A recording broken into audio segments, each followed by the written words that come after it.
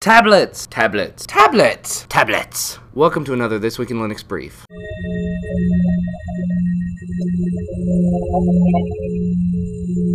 After CES, the biggest news is that everybody and their mother is trying to build a tablet. At chromium.org, they have placed up some UI concepts for a Google Chrome OS tablet. There's little more than concept art at this point, but there is a video demoing what it should be like when they get done with it.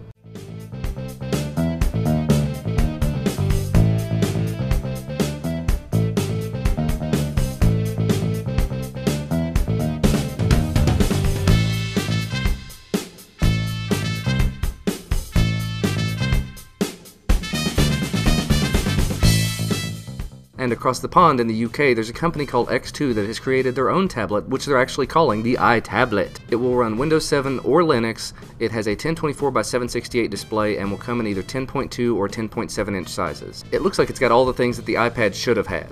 It's got a 1.6 GHz Atom processor, a 250 GB hard drive, USB ports, stereo speakers, Wi-Fi connectivity, Bluetooth, 3G, a built-in 1.3 megapixel webcam. Multi-touch is going to be an added feature for the iTablet, so that's going to affect price a little bit. Speaking of which, price has not been announced for the iTablet yet. Either way, the iTablet looks kind of like what the iPad should have been. It's a netbook that has been turned into a tablet. Well, that's all for This Week in Linux brief number 2. I'll see you next time.